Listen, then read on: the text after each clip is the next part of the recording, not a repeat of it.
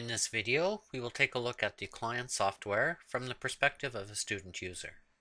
The video will introduce how to sign on, basic avatar movements, the user interface, and a few areas within the virtual world that need special explanations. Now I'm going to sign into the game software using a student account. This student account is Army Boy. To log in, simply click the Login button. The sign-in process can take a while, especially when initializing the world and initializing multimedia.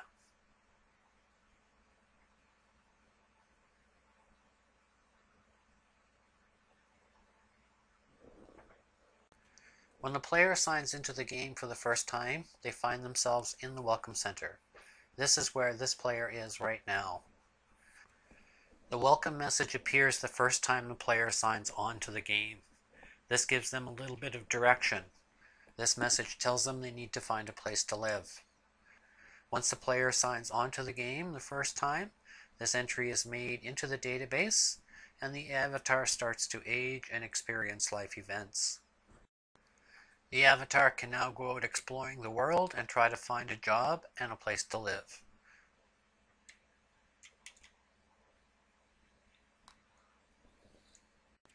The fastest way to move in the virtual world is to go down to the bottom of the interface and click on the map button. This type of movement is called teleporting. Clicking the button will show a map of the virtual world, and it allows you to move anywhere in the virtual world with a click of a mouse. To move, simply place the mouse crosshairs in the location where you want to go and double-click. If you do happen to see other players in the game world, it is possible to talk to them. If I open up the map, you'll see a small dot located there. This green dot indicates that another player has started playing the game. You can teleport to their location and use the chat button located on the bottom of the window to start a dialogue. I'm going to teleport to their location now. There's the other player. Click Chat, and in this text box that appears, enter what you want to say to the other player. Hit Enter, and it will be displayed to both you and to any other player around you. Immediately below the title bar is the status bar. There is more information displayed and more buttons to click to get more detail. On the right side is the number 1000. This number represents the amount of cash the avatar has. It is their cash on hand, cash hidden away for safekeeping, and anything deposited in a bank. It does not include loan, mortgage, or credit card balances. Health represents how healthy the avatar is. As time passes in the game world, an avatar's health is reduced. When you first started watching this video, the health was 500. It is now 310, and I'm sure if you keep watching it, you'll notice that it goes down farther and farther. Health is reduced on a daily basis. It starts at 500, which represents a perfectly healthy avatar, and can drop to 0, which means that the avatar is starving. It can also increase to 750, which indicates the avatar is obese because they are eating too much junk food.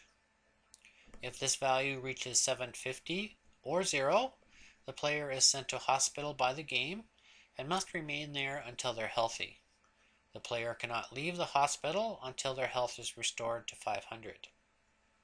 Within the game, there are a variety of restaurants and a grocery store that the avatar can get food at. If they eat, it will increase their health for them. It's up to the player to keep their avatar healthy. The buttons across the top between the health and the account balance show information on the financial details for the avatar.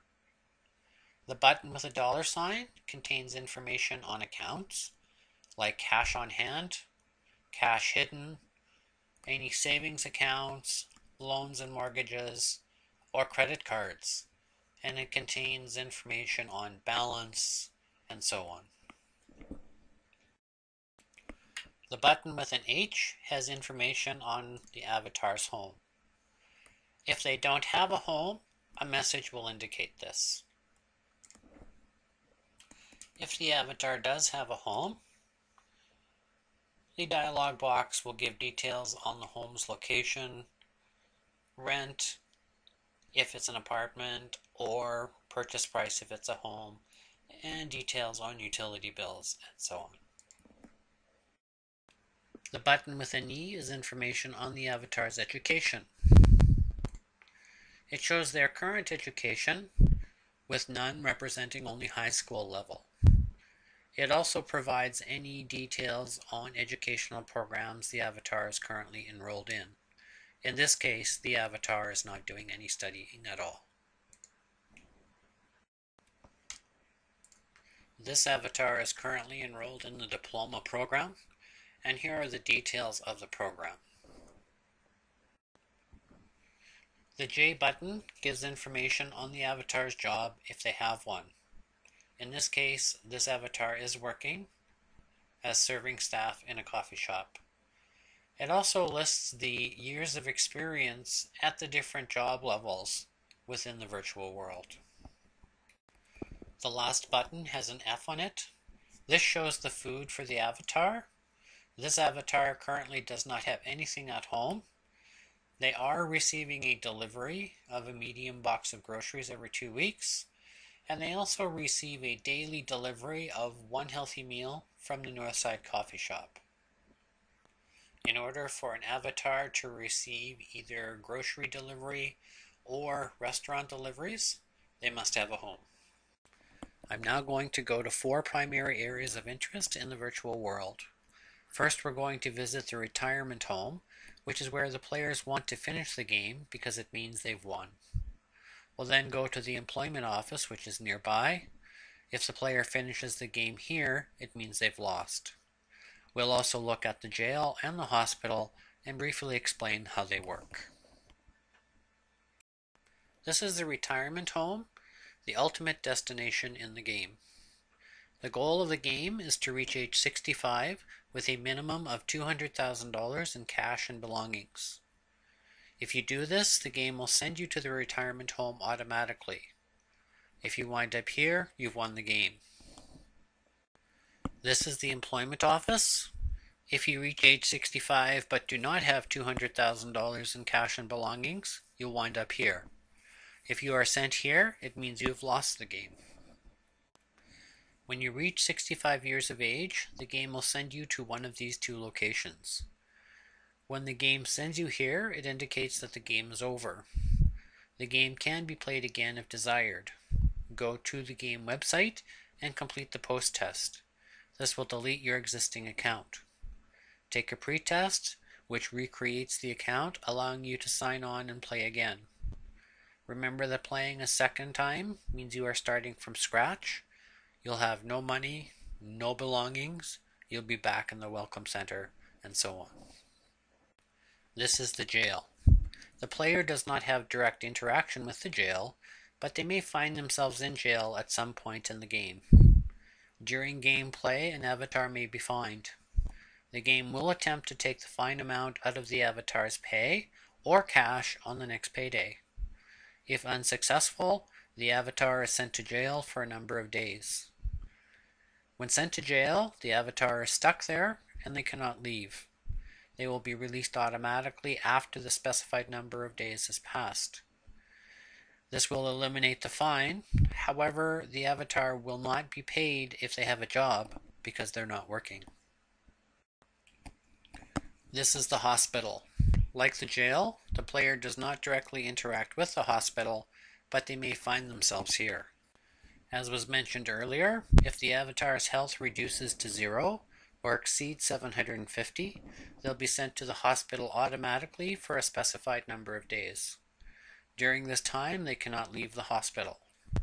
Once the number of days has passed, the game will release them automatically and they can continue playing. Even when the avatar is properly fed, they may still become sick. If they become sick, they are sent to the hospital just like when they are starving or obese. They are stuck in the hospital for a number of days specified. Like being in jail, the avatar will not be paid if they're working while in the hospital. Those were the highlights of the virtual world, areas that needed special attention. There's a lot of the virtual world left to explore, as you can see here. I'll leave that up to you.